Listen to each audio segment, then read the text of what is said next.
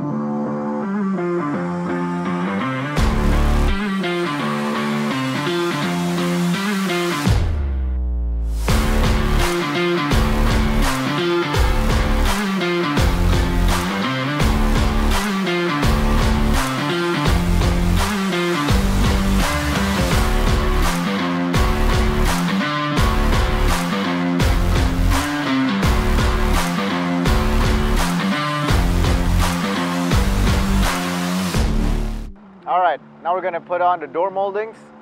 It's just nice 3M tapes as usual. Pretty simple to put on, plug and play. Let's go.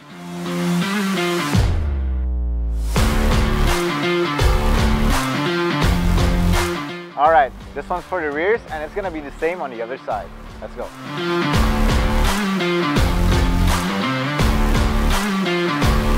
Alright, there you have it guys.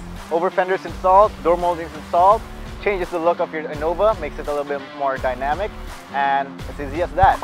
So once again, I'm Sky, and don't forget to check us out on JSL Official. Thank you.